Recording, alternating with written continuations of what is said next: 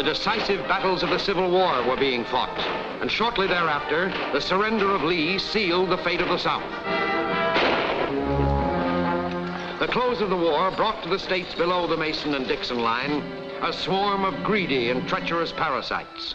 These men brought all of their worldly possessions in a carpet bag, and they were quickly given the odious name of carpetbaggers. By ceaseless trickery, they contrived to control politics and commerce. They robbed and plundered. What they couldn't steal, they burned or otherwise destroyed. They looted public funds and even murdered those who too strongly opposed them. But a few of them came too late for the kill. Such men were Jake Jackson, Buck Sherman, and Toby Becker. By the time they arrived in the South, the tide had already begun to turn. So, you decided to give it up, huh, Jake? Yeah, I guess it's about time. I've said right along, the gravy was skimmed off of the South long before we got here. You recollect back a ways. I've been against it right along. Don't worry about it. I got you boys into this, and I'll get you out again. What do you got in mind? Better come on inside. I'd rather not talk about it out here. I don't suppose I have to tell you the folks in these parts have decided to get rid of the carpetbaggers. Before long, there's going to be plenty of trouble.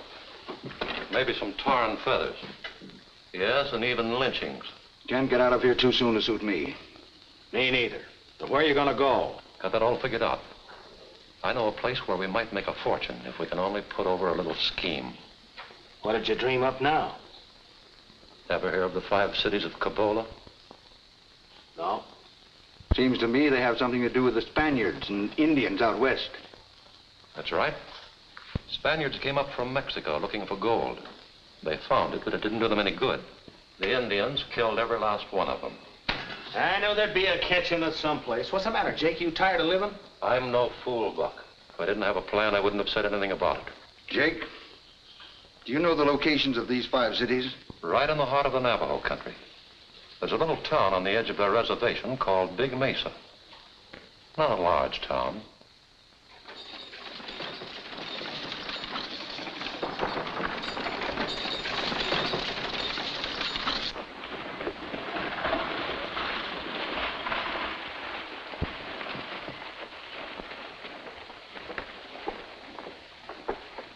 So Jackson, Sherman, and Becker came to Big Mesa and were able to establish themselves as reputable businessmen.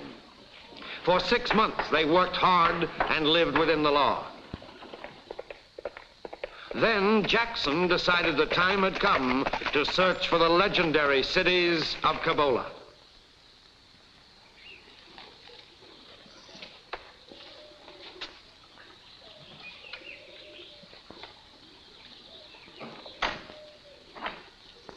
Well, howdy, Mr. Jackson.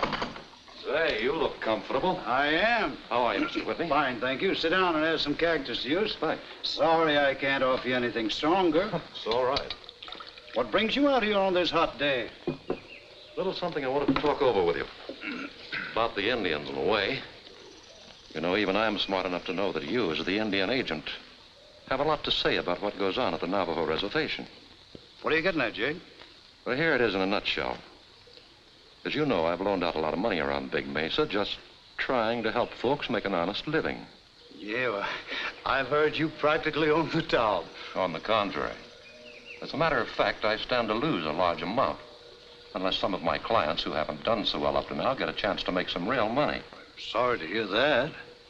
Well, what's that got to do with the Indians? Just about everything. You know, it's been rumored that traces of gold have been found on their reservation.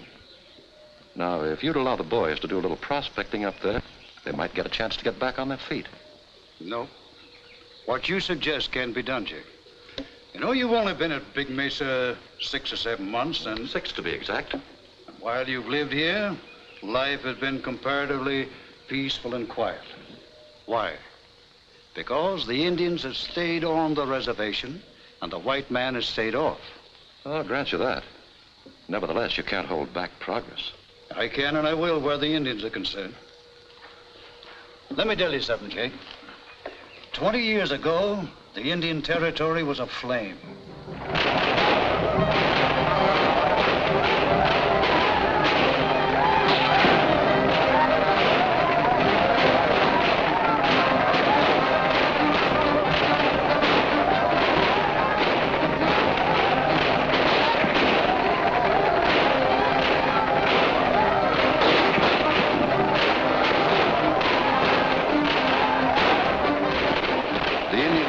desperately, cunningly burning and looting white settlers.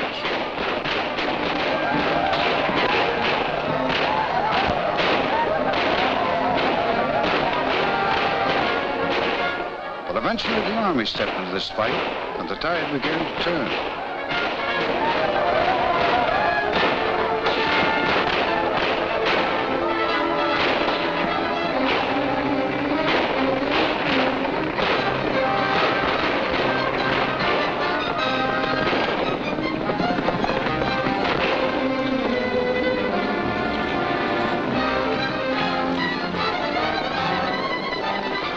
Then the settlers themselves sought revenge and brought death and destruction to the Indians.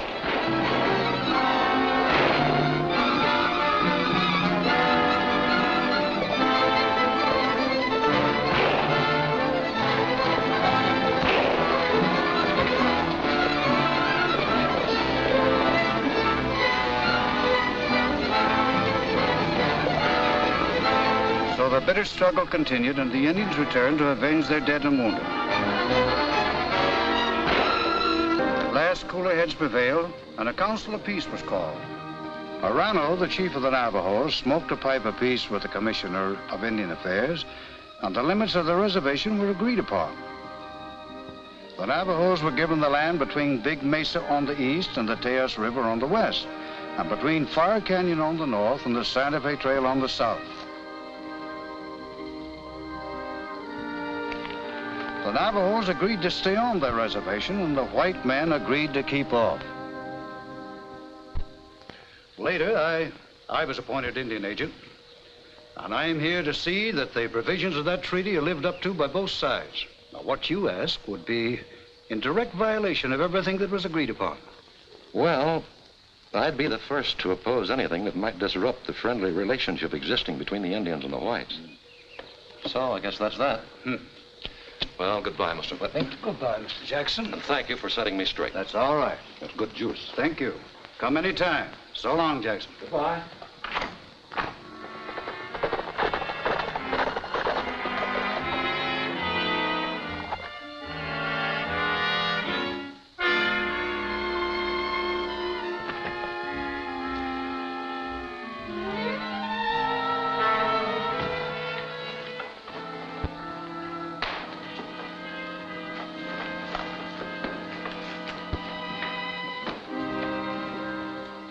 Well, do we prospect on the reservation with or without official sanction? Without it, that is if we decide to prospect at all. What do you mean, if? Yeah, you mean to tell us you let Whitney talk you out of it? I'm getting sick of this game of make-believe. Why don't we take over this part of the country and run it to suit ourselves? Tired of wearing the cloak of respectability I placed on your shoulders, Buck? Would you prefer the one of tar and feathers you wore out of Atlanta? What'd you have to bring that up for? Because I want to remind you that our old carpet-bagging tactics won't work out here. We've got to play it smart. Explain it. I figure that Oso can steal a couple of us into the reservation sometime tomorrow without any interference from the Indians. Starting tonight and for the next couple of days, every Navajo on the reservation will be attending a big ceremony. Isn't that right, Oso? All Navajo go there tonight. All right, boys, that's the score.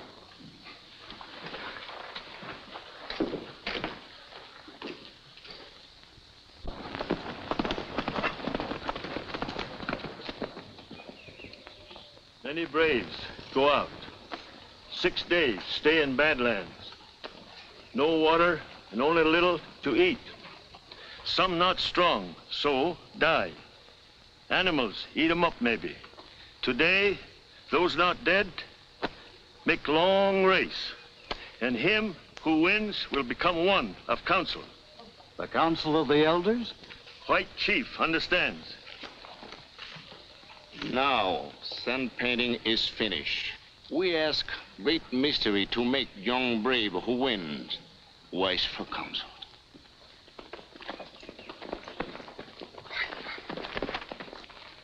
Here they come.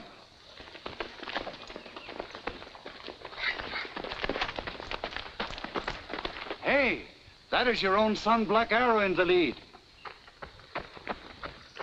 Yes, my son, Black Arrow, snake that walks next to him.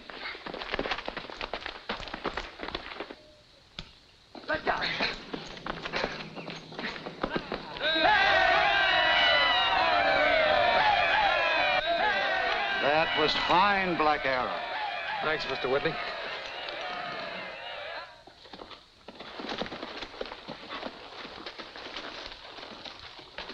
Fire Canyon here. Zuni land beyond. All right, you go ahead. We'll follow. Me no go. Zuni land bad medicine. Oh, you're scared, huh? Zuni bring evil spirits. Fire Canyon, Zuni land.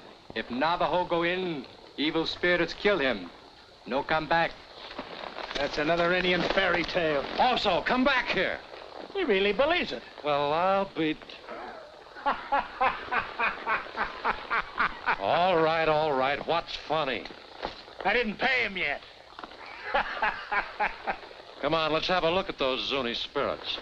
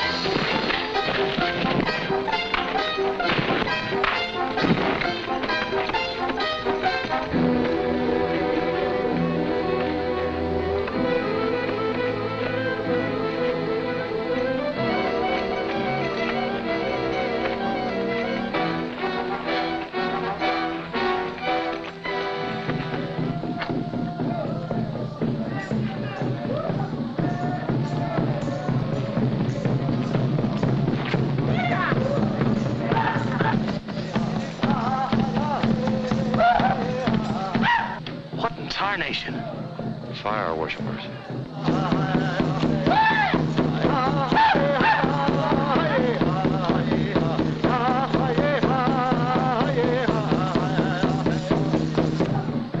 Maybe we've stumbled onto one of the lost cities of Kabola. Well, if we have, I've got a hunch it ain't gonna do us much good. Unless we can do a lot of talking. How do we know they'll understand? Yeah, we're in a tight squeeze, all right.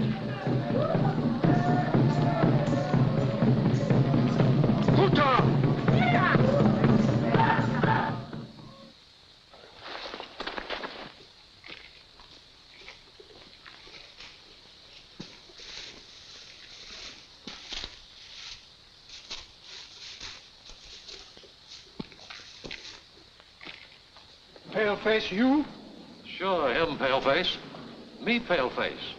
We your friends. You savvy friends? Yeah, sure. We're friends to all the Indians. Ask the Navajos, they'll tell you. Zuni's no like Navajo. Zuni's no like Paleface.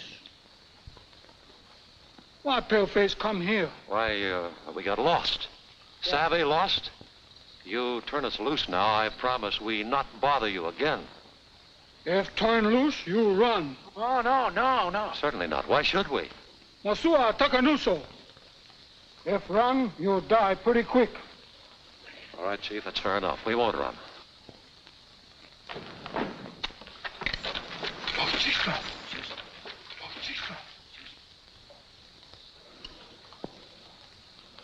Say, you gave me an idea, Buck.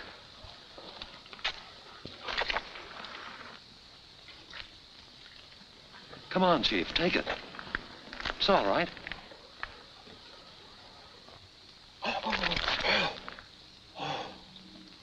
Fire God.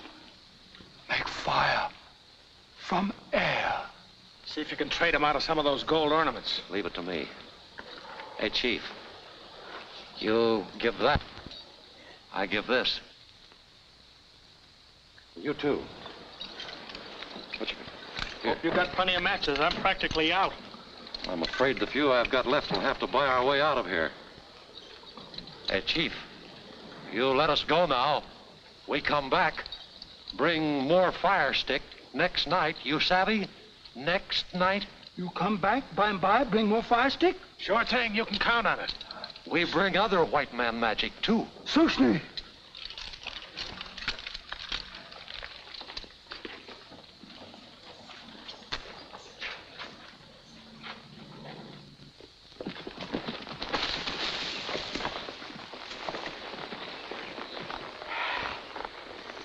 Not a bad night's work, I call it. Yeah. All we got to do from here on is play it smart. Well, I'll follow your lead. Then keep your mouth shut about all this. We'll end up with more gold than you ever dreamed of. That suits me to a T.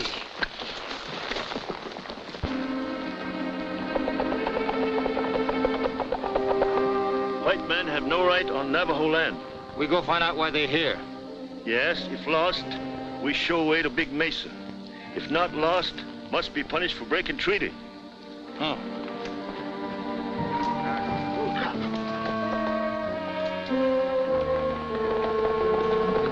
Looks like a couple of redskins have spotted us. What'll we do? I don't know, but we'll let them make the first move.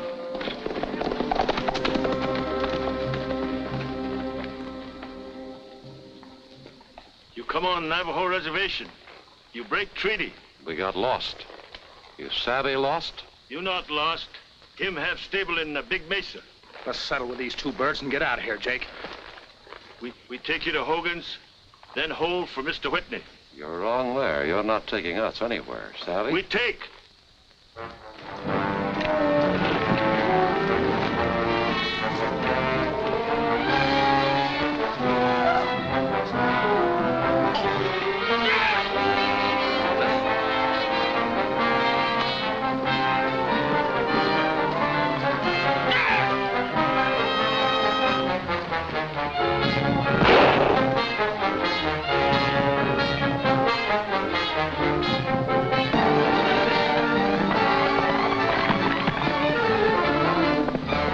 Come on, Buck. We gotta get away from here fast.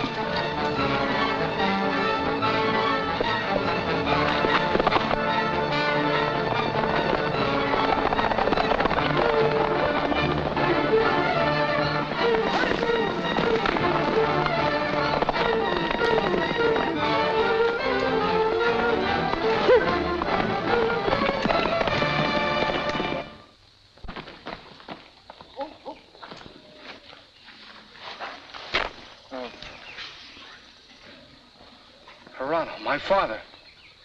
Take me to Mr. Whitney, my son. I'll take you home. Medicine man will make you well again. No, I die now. Must see Indian agent. Take me. Not wait too long.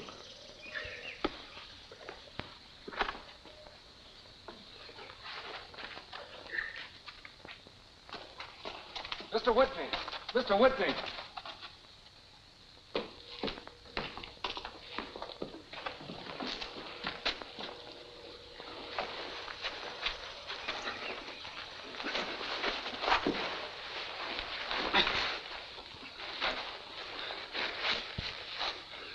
What happened to your father, Black Arrow? A white man shot him. He's very sick. I wanted to take him home, but he wished to come here. Go in the house, get blankets, a pan of hot water, and some bandages, quick. Who shot you, Arano? Can you understand me? Arano! Arano! You good man. Long time ago, Navajos not killed your son. Your son. He... Where is he, Arano? You must tell me. Where is my son?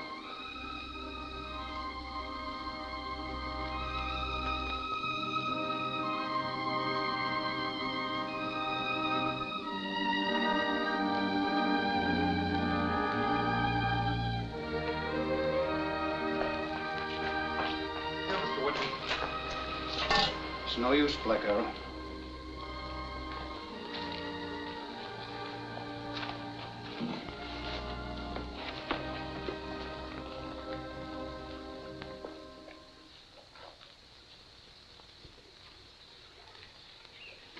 Did Arano talk before he died? Yep.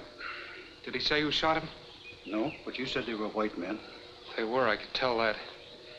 But they were too far away for me to see the faces. I'm going to find out who trespassed on your reservation. And when I do, you can be sure that they'll be brought to justice. If you don't, there will be trouble between the Navajos and the whites. Black Arrow, just before your father died, he told me something that I've always tried to believe. What's that, Mr. Whitney? That the Navajos didn't kill my son when they burned Big Mesa years ago. That he is alive today. I did not remember the Big Mesa fire. No, I guess you were too young to remember it. You see that mark? Can you tell me what it means? Navajo's sign talk. That means lightning. Doesn't it mean anything to you, Black Arrow? Nothing, Mr. Whitney.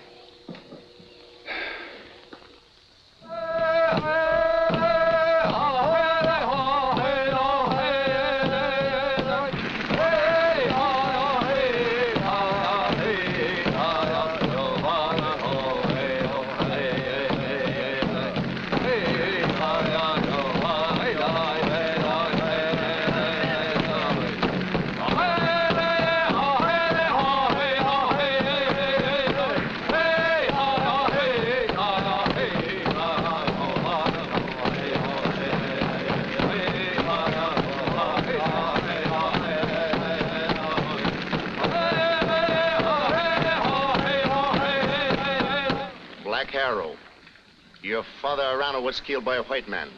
Navajo law says white man's chief must go to keep Arano company in heavy hunting grounds. You, his son, must kill Indian agent. But Mr. Whitney is the Navajo's friend. White man killed Indian chief. So Indian must kill white man's chief. I will not kill Mr. Whitney. Black Arrow, no talk like good Navajo. You know our laws, Black Arrow. If you do not kill Whitney, you cannot belong in tribe and must leave our reservation. I understand. We make Black Arrow run for his life. Will you change your mind? No.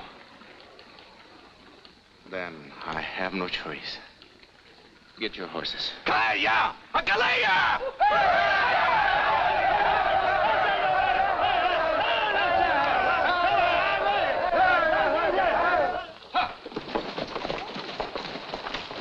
You'll run over that hill.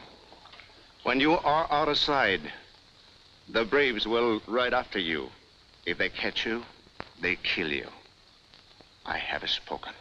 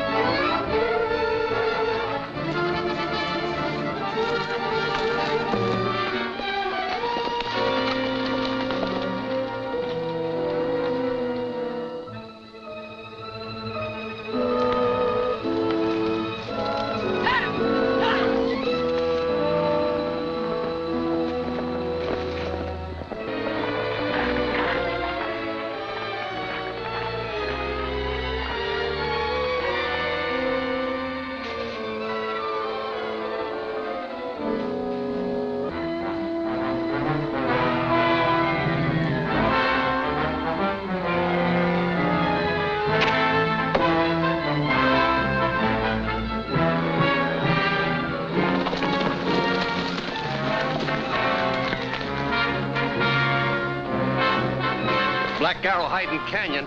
I know how to bring him out. Come, we stampede horses.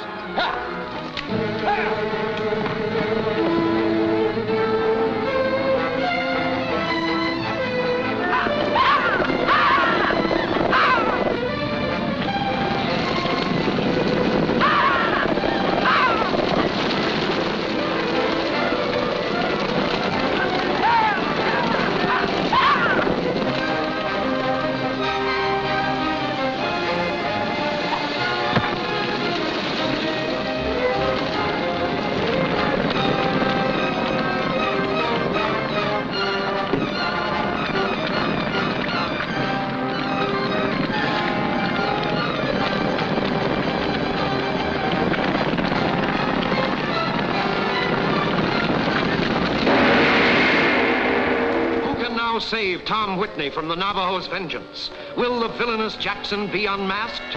And what new deeds of terror will these men bring about? Don't miss Signal of Fear, the second exciting chapter of Black Arrow, at this theater next week.